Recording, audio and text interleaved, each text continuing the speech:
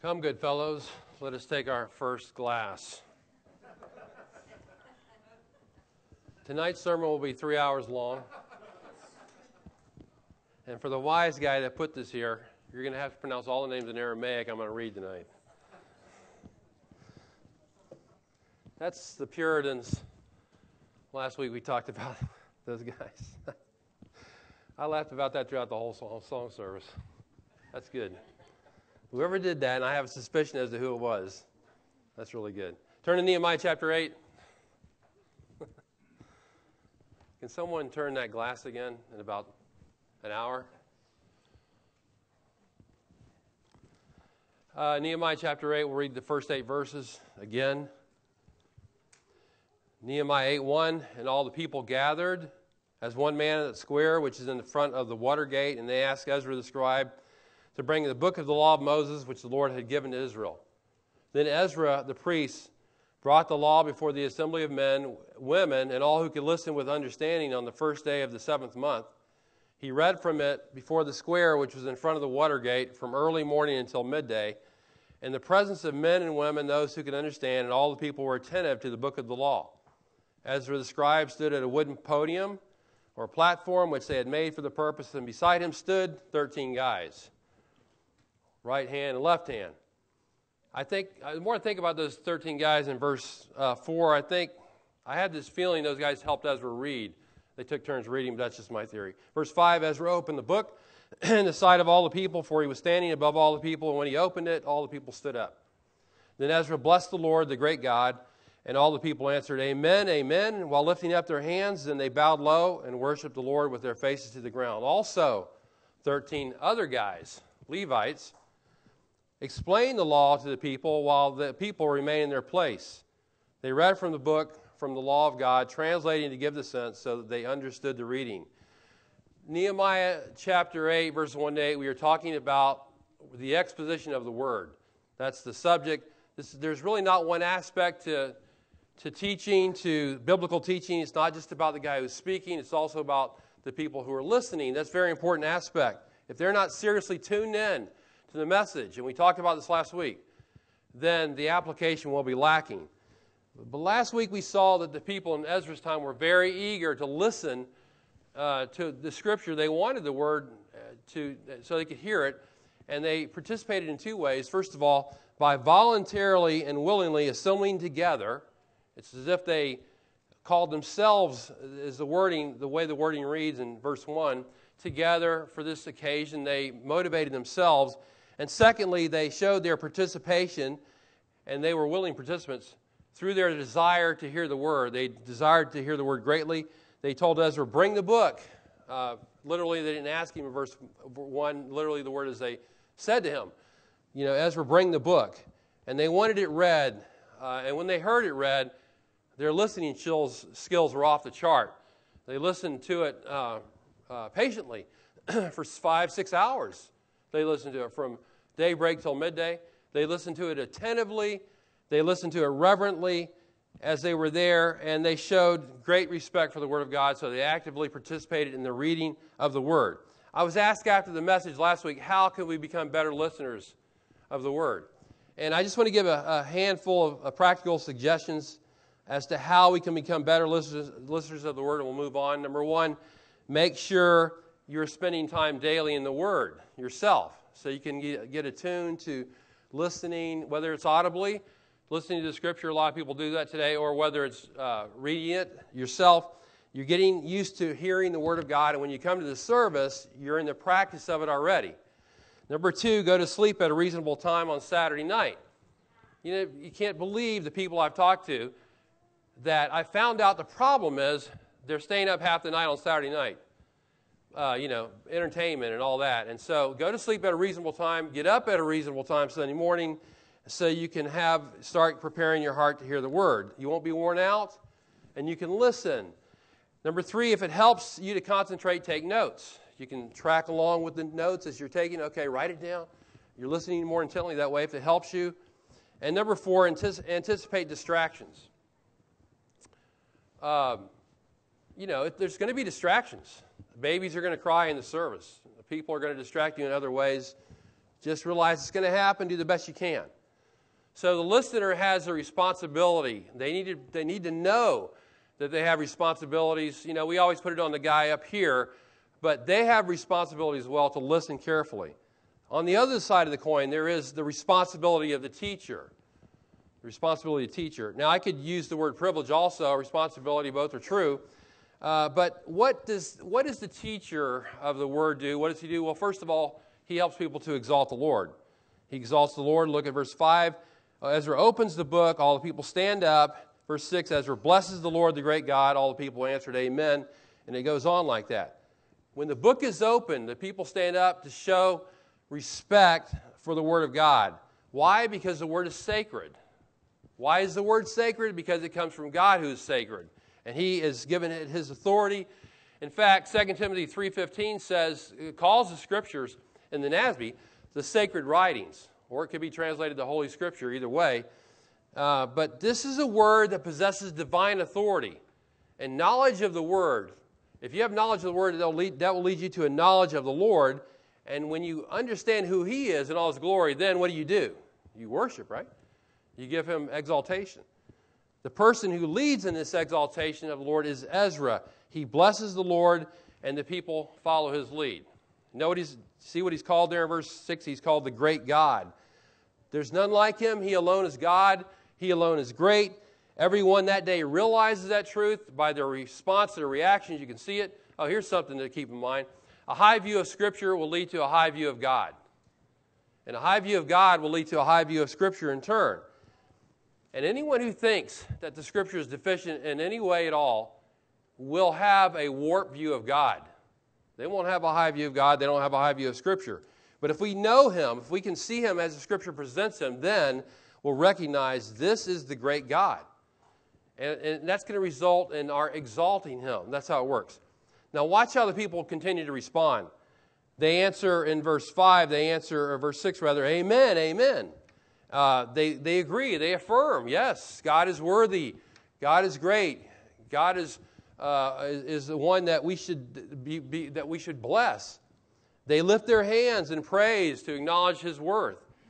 They bow low and worship with their faces to the ground. Obviously, a display of humility, a display of submission to the Lord. They want to submit to His will. And it's not just some of the people doing this, not just a handful over here. I used to go to a place, I just thought of this, the first college I went to, allegedly a college, the Bible college, the guys that were the amen corner, so-called, they were really up front, those guys. They were kind of scattered everywhere, but the guys that were really into it were sitting up front. Man, they were coming out with some serious amens and hallelujahs and all kinds of stuff. It was just nonstop. That's not what this is here.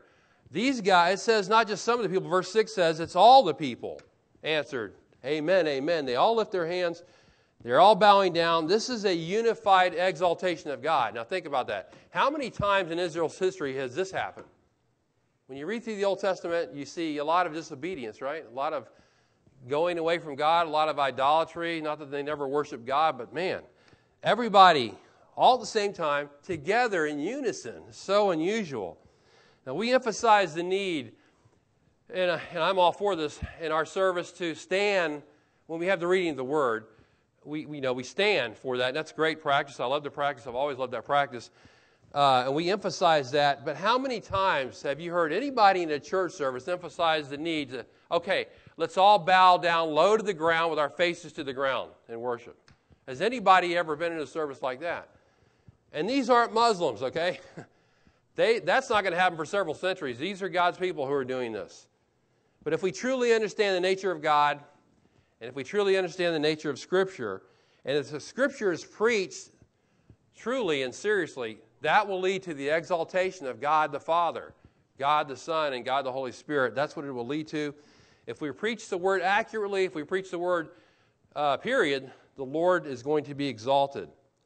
So the first responsibility of the teacher, we could say, is to exalt the Lord. And people in turn get the idea, hey, we need to exalt the Lord. Secondly, to read the Word.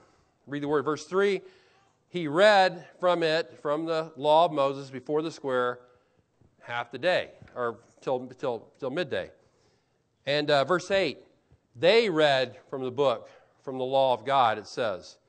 In order to expound the word, we must read the word. That's part of what we're doing in a message. That's why we like expository preaching.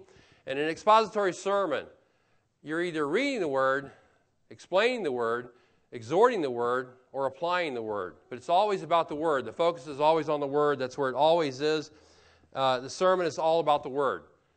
Walter Kaiser, an Old Testament scholar, used to teach preaching classes for Old Testament, and he said he would always tell his students, now if you're preaching, he says, and you're gesturing with your right hand, keep your left hand on the text, pointing to the text.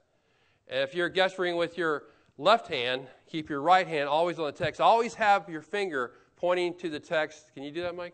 Always keep your finger there without stopping the whole sermon. You're always that way. You're always pointing to the scriptures. Now, that sounds crazy, probably. I don't think we have to do that. But I get his point. His point is point people to the Word of God always. That's what we're always doing. There's no other message. The Scripture's our message. What other message do we have here? Why are we here outside of that? Well, I've heard some weird things in my life in sermons. Many, many weird things. And I often wonder, why are we here if we're not preaching the Word? Now, the word read in verses 3 and 8 actually means to call or proclaim. And so Ezra and the Levites are literally proclaiming the Word of God as they read it out loud. That's what they're doing. This is a pure proclamation. A pure proclamation because it's the Word of God they're reading, nothing else. At this point, it's just the pure Word itself. Now, the Word needs to be explained, but it needs to be read first and read again and again. I love the practice we have here, by the way, of the two readings we have, the Old Testament and New Testament. We only had one at the beginning, then Ryan suggested, as a matter of fact, we do two. We've done that ever since. So that was a great suggestion. But right after his temptation, Jesus, when he started his earthly ministry, he went into a synagogue, and that's recorded in Luke 4, and it says there that one of the things he did was he read the Scriptures publicly. Luke 4, 16 and 17 says, Jesus entered the synagogue on the Sabbath, and he stood up to read. He stood up to read, and they handed the book of the book of the prophet Isaiah was handed to him, and he opened the book, and he found the place where it was written. I don't know how that was. Through the scroll. Let's see. Here's chapter 61. There's no chapters, no verses. And he proceeds to read Isaiah 61, 1 and 2. Then he begins to talk about the fulfillment of that scripture, but he first reads. Later, Paul is going to give instructions about reading, and one of the best verses on preaching in the New Testament, in my opinion, 1 Timothy 4:13. Paul says, until I come, give attention to the reading, to exhortation, and to teaching. When he says reading, he's talking about the public reading of Scripture. We read it publicly, which is followed by exhortation and teaching. Now you say, seems to be a no-brainer. It seems very simple what you just said. Yeah, it is simple. Until you hear the average sermon preached in America. And you realize, wow, why aren't these guys doing this? I never forget, I was thinking while I was going through this, I was thinking about we were on vacation one time, and we went to a Methodist church because the family there went to a Methodist church. They took us to this place. We heard a guy read a verse. It was in 1 Corinthians. I still remember the verse. He reads the verse at the beginning of the message and proceeds to leave the Scripture alone, never to be seen again throughout the message. But that's so typical in this country. A verse may be read like that at the beginning of the sermon, and then they depart from that and they go on to talk about who knows what. It's been likened to like the national anthem before a ball game. The national anthem is sung before the ball game, never sung again during the game. That's the end of it, right? That's how a lot of preaching is. We don't want to do preaching like that. We don't want to be like that. So we read the Word, right? We exalt the Lord. We are to read the Word. We are to, furthermore, third, explain the Word. Explain the Word. This is the missing element, probably. This is probably the missing element in preaching across the board, across this country, across the world. This is probably the biggest, maybe I'm wrong about this, but I think this may be the biggest missing element of all. Now, back in 1980, when I was going to Clearwater Christian College, I was, the drive over the water, over the causeway and all that, I would listen to the radio, and I was listening to Moody radio back then, and it was not like Moody radio is today, but I was listening, and I turned it on, and I heard this guy preaching. And the way he went about his message was he was going verse by verse through a passage of Scripture. And I thought, this is strange. And I listened another day, and he did it again. He preached through the next passage. I think he was in Matthew, I believe. And every time I listened to this guy, he did the same thing. He kept going through the same book of the Bible, verse by verse, explaining the text in its context. And I thought to myself, what kind of new teaching is this? I never heard this. I'd heard all kinds of, you can't even believe what I've heard, all kinds of stuff, Never heard this before. And I said, this makes sense to me. This guy is working his way through the text, through the Scriptures, through a book, and when he gets done, guess what? I understand what it means. I was flabbergasted. I think, oh, that's what that means. I never knew that before. I was just flabbergasted, and I thought, how come I've never heard this before? Well, because nobody does it, that's why. That man was John MacArthur. And I tell you, I found out later, he was preaching expositorily.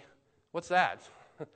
And that is where you make, which I'll go into a lot of detail, that's where they make the Scripture text the main focus in its context. That's how it should be. And that's what he was doing. That's how we should be doing it. According to verse 7 and 8, they explain the text, but this explanation becomes a team effort. In verse 7, the Levites get involved. You see that? They get involved, and they explain the law to the people while the people remain in their place. That word, explain there, means what you think it does, to cause people to understand, to help them to understand. Probably what happened was, I'm assuming, the Levites were moving through the crowd. There was a big crowd. Like I said last week, estimates of 30 to 50,000 people listening. Think about that. Kind of like a Joel Osteen crowd. And the people, probably the Levites, were moving through the crowd, I'm guessing, explaining to groups here and there, hey, this is what he means by this. Just a practical way to approach a large crowd. In that time period, nobody had an open mic here or a microphone that worked or anything like that. Look at verse 8. They read from the book of the law, from the law of God, translating to give the sense so that they understood the reading. Notice the word translating. Now, if you have a New American Standard Bible and you have the notes, which are, by the way, those notes are really good. They're literal renderings on the side column or in the middle column. It says in your Bible, or explaining, translating or explaining. Let me comment on that briefly because, as they say, much ink has been spilt over this particular word. Some take this to mean, when it says translating, that's how the NASB took it, translating, and this is a great translation, the Levites translated from the Hebrew Bible into Aramaic. The reasoning goes like this to the people. They had the Hebrew Bible, and they translated from that into the people so they could understand it in Aramaic. The reason is, they say the Jews had been in captivity for 70 years, which is true, they had been. Well, they spoke Aramaic over there in Babylon. And so the Jews in captivity lost their ability to speak the Hebrew language. And so they would have to have this translated to understand because, if it's being read in Hebrew, which it was, then the people were, hey, we speak Aramaic, we don't get it. Therefore, the Levites went out and translated in Aramaic. The only problem with this view is this. Books were written after the captivity, like Ezra, which does have parts in Aramaic. It's Hebrew and Aramaic. But Nehemiah was written during that time after the captivity, which is all Hebrew. Esther was, Haggai, Zechariah, Malachi, written in Hebrew. Outside, and so if the people after the exile could not understand Hebrew, then why was it written in Hebrew? That's a problem in my view. Now, the basic meaning of this word, and this is what I lean towards, it actually means to make distinct. To make distinct or to make clear. And I'm sure that Ezra read the text distinctly, carefully, and clearly, and that the Levites explained each section as they read. Some people put the emphasis on this meaning on going through different sections, paragraph by paragraph, to understand the meaning. And I think that's what they did. They explained section after section of the law of these people. And it took a lot of time, probably, because there are thousands of people. The bottom line is, whether they translated this or whether they just explained this, the bottom line is this: they clarified the reading. That's what the context is all about. They clarified the reading. They gave clarity. This is one of the key principles. When Mike first came to this church, he talked about, about 4 key principles in preaching. One of those was clarity. Again and again, he talked about clarity. They explained the Bible, the Levites did, so the people could understand the Bible. That's what they did. And verse 8 tells us the happy outcome they had. Look at verse 8, the end of it. They understood the reading. They understood the reading. That's a great achievement in preaching, by the way. If you teach the Scripture on any level, to toddlers, to teenagers, to adults, whoever, your goal is to make it clear and understandable. Let me repeat. The goal in preaching is to make it clear and understandable. That's what we want to do. Well, there's other goals, but that's what we want to do. It's one of the goals. We don't want to keep people in the dark. What do you think happened? Why do you think they called that the Dark Ages? One reason is they kept people in the dark regarding the Bible until the light of the Reformation shone through and people faithfully expounded the Word and people said, oh yeah, now I see. Now I understand. What good does it do if people do not understand the Bible that we are teaching? Very, very important. There was a pastor, I've talked about this man before, a pastor in Aberdeen, Scotland, some years, not long ago, but he preached for 50 years in Scotland his name was William Still, or as I like to call him, Will Still, the pastor. On one Sunday, a visitor came to his church, and he met with the pastor after the service. He heard him preach. He wanted to meet him after the service. He met him after the service, and he had some concerns about William Still's preaching, and he said to William Still, but you don't preach. The problem is you don't preach. And the pastor was taken aback, and he says, what do you mean I don't preach? And the guy said, all you do is take a passage of Scripture and explain it. And William Still said, brother, that is preaching. That is preaching. And that, I think, is the missing element in preaching, very important. Now, explanation is not the only thing in communicating the truth, but it is vitally important. Without explanation, there is no true preaching. Spurgeon said, brethren, there must be the element of teaching in your sermons. You have to have that. But to bring it to our time, Ezra and his companions were taking an ancient text, right, the ancient words of Scripture. Even at that time, it was an ancient text.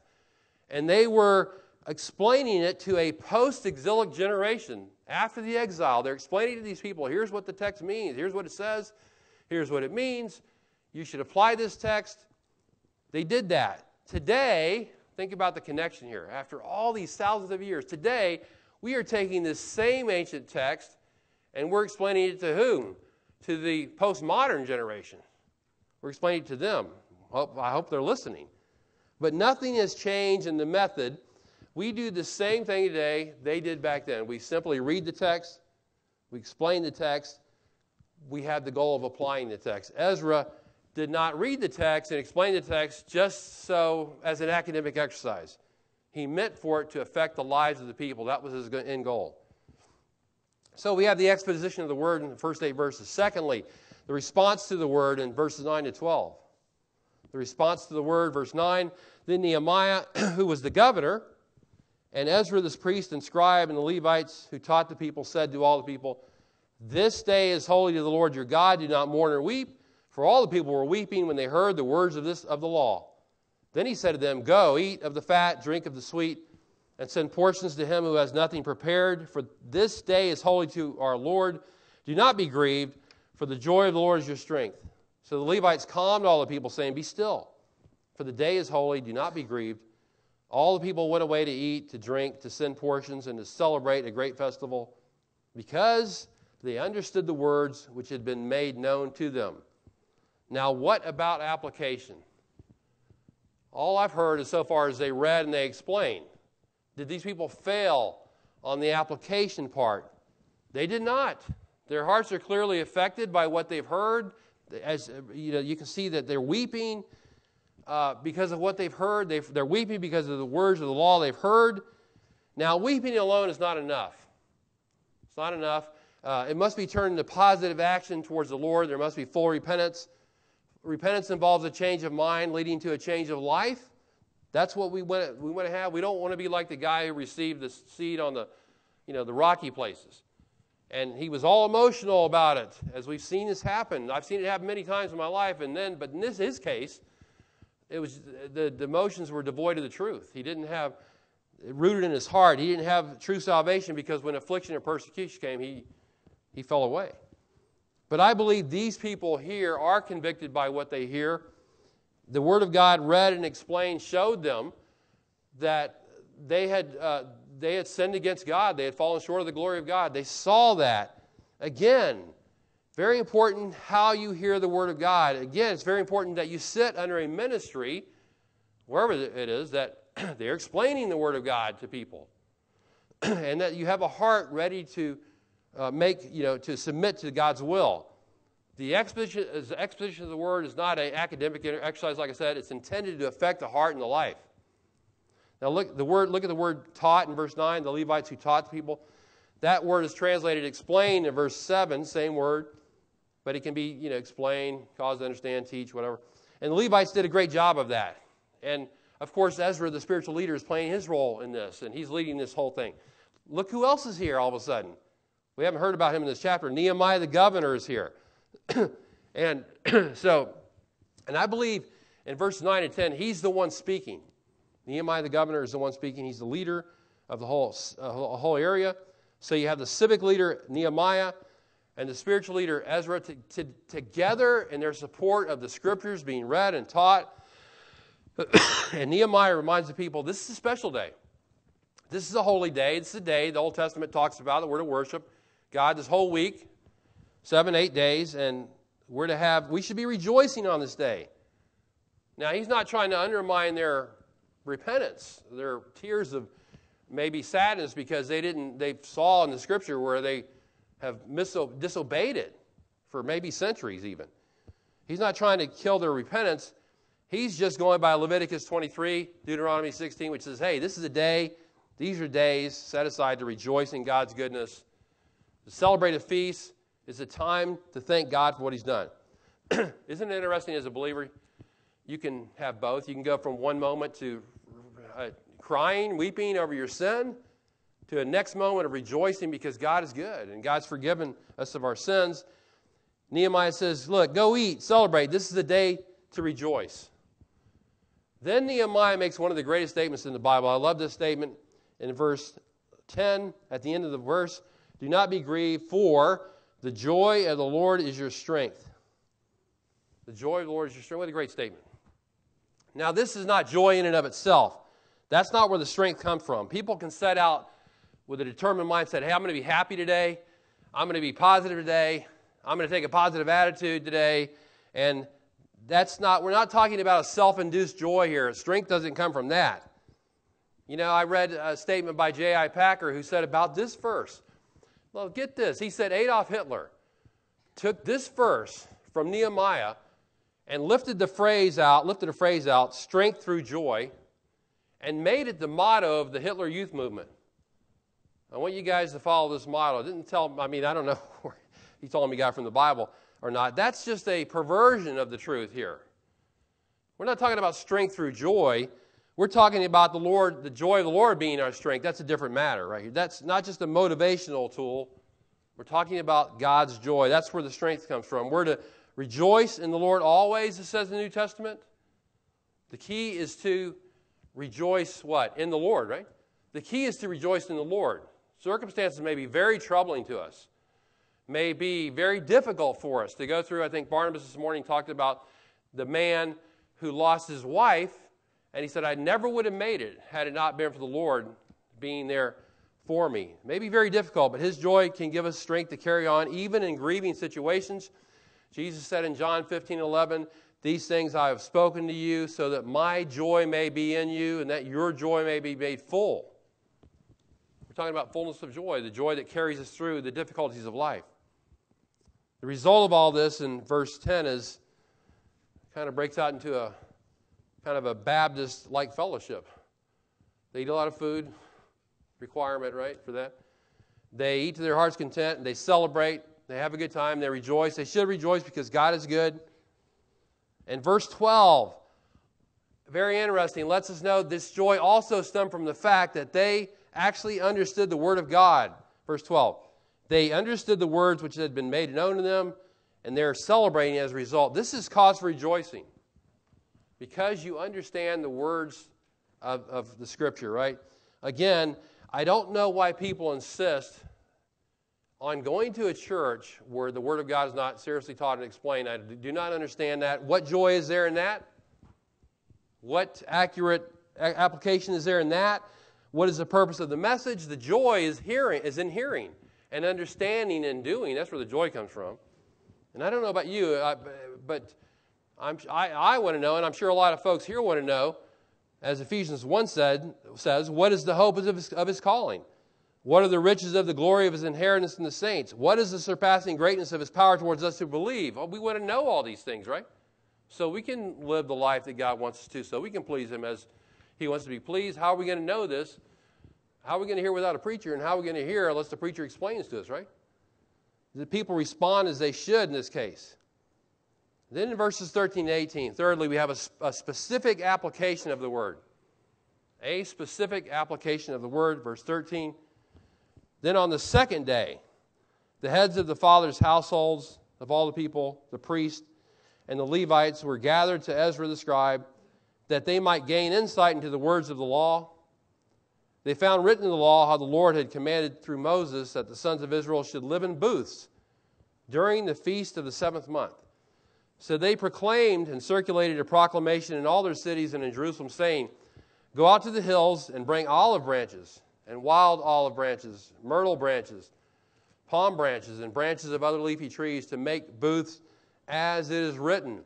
So the people went out and brought them and made booths for themselves, each on his roof, and in their courts, and in the courts of the house of God, and in the square of the Watergate, and in the square at the gate of Ephraim. The entire assembly of those who had returned from the captivity made booths and lived in them. The sons of Israel had indeed not done so from the days of Joshua the son of Nun to that day, and there was great rejoicing. He read from the book of the law of God daily, from the first day to the last day, and they celebrated the feast 7 days, and on the 8th day there was a solemn assembly according to the ordinance. This is the second day, second consecutive day of this time, the Feast of Trumpets, and then we launched, and it may have been a little bit different from the original time periods of the law, but they launched into the Feast of Booths. But on this second day, there are many people absent from the large crowds of the first day. If you'll notice carefully in verse 13, there are no women, there are no children. On the second day, the audience is made up only of men. The heads of father's household, the priest, the Levites, Ezra, only the men were there. Why? Doesn't say, but it's been suggested that there was so much going on the first day that they were exhausted. Standing for 5-6 hours, think about this in a practical way. I can see this happening. Standing for 5 or 6 hours with small children, feasting afterwards, fellowshipping, all this time you devote that whole day. People are exhausted, and it was felt they could stay home. That's a suggestion that's offered by many. I can well believe that's true, by the way. I can see it happening today, right? Think about this for a minute, right? We're exhausted. We're not going to do anything tomorrow. But the men were expected to be there the second day. They are there. But if you think about it, who in the family is responsible for the spiritual leadership? It's the men, ultimately, right? The fathers, the husbands. The men should take responsibility for the spiritual instruction in their homes. Doesn't this cause us to think of Deuteronomy 6, which talks about, teaching your children along the way, the Scriptures? And Deuteronomy 6 says the words of Scripture are to be taught diligently to your sons. Deuteronomy 6:2 says it is so that you, the heads of households, and your son and your grandson might fear the Lord and keep His commandments. That's why you teach them the Scriptures. That's why you bring this before them. God has entrusted the parents with this great responsibility of instructing their children, especially the husbands and the fathers. Are you listening, men? This is the burden laid upon us. We're called to be the example and to take the spiritual leadership of the home. We're not required to be Bible scholars. We're simply required to be spiritual leaders in the home, under God the best we can, be men of the Word the best we can. And if we haven't done so, we need to start. It's always a time to start if you haven't done that. That's on us. But these men had their spiritual appetite stirred the first day they were there, And they wanted to know more of God's Word. They were interested in knowing more of it. Verse 13, at the end of it says, they wanted to gain insight, that they might gain insight into the words of the law. They're not satisfied with only the first day of 6 hours. Now, most people after that, they'd be done for. It'd be over with. I'm not coming back. That guy's long-winded, you know. He's got the hourglass. He's turned it over 6 times already. We're not doing all that. We're not good fellows anymore either. We're not coming back. But these people are back. They're ready for more. They want to hear it. The Apostle Peter later is going to say about this desire, this thirst for the Word, hunger and thirst for the Word. He's going to say like newborn babies, right? Desire the pure milk of the Word, that you may grow thereby, that you may grow in relationship to salvation. That's something we cannot let fall by the wayside. We've got to cultivate our desire for the Word, because I will tell you that Satan, the world, and your own flesh will see to it that that desire fades over time. They will see to that. They'll try to end it if they can, all 3 enemies. That's why we have to, it's a battle. That's why we have to fight again and again and again, cultivating this desire until death. The desire to hear the Word and to be obedient to the Word. In verse 14, look at verse 14. Their pursuit of the Word leads them to a new discovery. They found written. They found it as they're going through the law. They found something. They found written in the law how the Lord had commanded through Moses that the sons of Israel should live in booths during the feast of the 2nd month. That comes from Leviticus 23, that information. They came across Leviticus 23, and they realized, hey, we're supposed to be living in booths during the Feast of Booths. We're supposed to be doing this. Now, verse 17 says, Israel had not celebrated in this way the Feast of Booths since the days of Joshua the son of Nun. Does that mean the last time the Feast of Booths was celebrated was during the days of Joshua? No, because there are scattered references in 2 Chronicles that says it was celebrated under Solomon. It was celebrated under Hezekiah, under Josiah. And in Ezra 3:4, you'll see it celebrated again, the Feast of Booths. So what's different? It could be based on the content of these verses. It could be that they had the making of the actual booths had lapsed. That they weren't doing that part of they were just going through the feast and the rest of it, but not really making the booths, because this is difficult. This is as one guy put it, the camping out element of this whole thing. There's this emphasis in verses 14 through 17 that this is about this whole business of living out. You know, it took effort to collect branches of all kinds and of various kinds. And then they had to put a lean-to together, kind of a makeshift booth, to spend 7 days kind of camping out in this situation. It says some did this, some made this on the roofs. You ever camped out on your roof? I had a neighbor camp out across the street when we had the storm some years ago. The hurricane knocked out the power in our area for 4 days. He slept on his hammock outside. I'm not so sure that he didn't sleep on the roof too, but some put it on the roof, some were in the courts, some made up their booth in front of the water gate. Can you imagine living 7 days like this in a makeshift booth, no refrigerator, no air conditioner, no luxuries, no, what really we call them conveniences. Actually, they're luxuries in some parts of the world. Maybe many of them couldn't imagine it either, and they didn't do it throughout their history. Like, well, we'll just go through the celebration here, but we're not going to go to all that trouble, okay? That's a little bit much. Come on, really? 7 days in this makeshift tent? Maybe they didn't celebrate to the full extent all those years, but if you think about it, if you actually did this, you did this, and you're in Israel, and you had to celebrate the Feast of Booths, and you put this lean-to together for 7 days. You have a vivid reminder, a great object lesson, that this goes back to the wilderness wanderings. That when they were in the wilderness wanderings, God took care of them. They didn't have anything. God had to provide for them like manna from heaven. God took care of them in this kind of existence. They were in total dependence upon Him, so it would remind you in a vivid way. This is how it was. We didn't have anything, but God took care of us. So these people make the application. They do what He says. They gather the materials. They build the lean-tos. They celebrate the festival the way God wants them to do that. Now, it's always exciting to find a new truth in the Bible, isn't it? Discover something you haven't seen before, and wow, this is something I haven't seen. This is great. But it's always even better to work that truth into your lifestyle and actually live it, because the mere discovery of truth is not an end in itself. It has to lead to something, lead to application, right? What's the result of their obedience in verse 17? Verse 17, the end of the verse says, what's the last sentence say? And there was great rejoicing. There was great rejoicing. That's where the obedience to the Lord leads to great rejoicing. Now you say, well, that's Old Testament stuff. Yeah, but Jesus said much the same. In John 15, he associates obedience with joy in John 15. So you can see this emphasis on joy in this passage, verses 13 to 18, verses 9 to 18 for that matter. Joy comes when we expose ourselves to the Word of God and gladly do what the Lord wants. That's a very important concept to grasp. This concept of this connection between joy and the Word of God.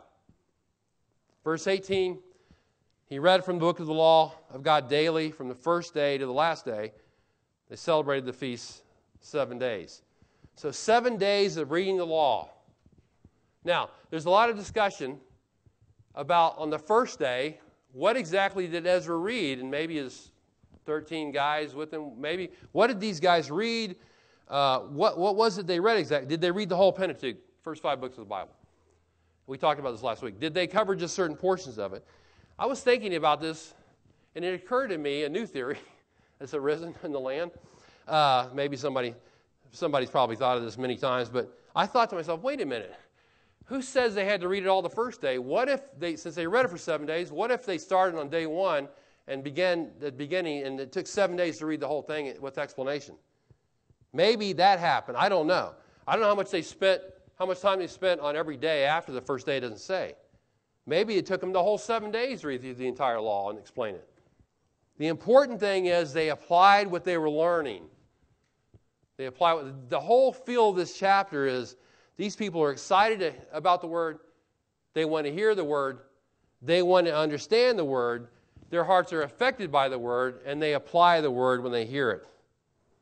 George Mueller said concerning the Word of God, it's not just a simple reading of the Word so that it only passes through our minds, just as water passes through a pipe, but considering what we read, pondering over it, and applying it to our hearts. This is what happened in the spiritual awakening in Nehemiah 8. It's a spiritual awakening. It's going to continue in chapter 9. And it's what happened at other times in church history. You can go back and read and see what happened in the Great Awakenings and all these different occasions, 1904, 1905, in the United Kingdom and different places. The great revivals that took place. And it can happen in you say, well, that was back then. That was back in Nehemiah's time. That was back maybe in the the Great Awakenings, but not now. This is the 21st century America. Nobody does this anymore. Who says it's got to change now? It can happen in our own lives if we'll give ourselves to the Word of God. There's no difference in the time periods. Just like this period, let's let our hearts be affected like the people did in Nehemiah 8. And I think that's what it all is all about. When this happens, God is glorified by this mentality of, I want to hear the Word. I want to understand the Word. I want to apply the Word. I want it to affect my heart so I can do what God says, so I can please Him. He's pleased with this mentality. He's pleased with this activity. I think He simply wants us to be people of His Word. Let's have a word of prayer. Father, we are grateful again for your Word. We pray that we will be people of the Word, Lord. Our hearts are prone to wander so often and go away from your Word and do things that we want to do our own thing. Lord, give us incline, as the psalmist prayed, incline our hearts to your Word so that we'll be men and women of the Word, children of the Word, that will follow your Word. Help us to live your Word by your grace so we might do your work. And again, we pray this in Christ's name. Amen.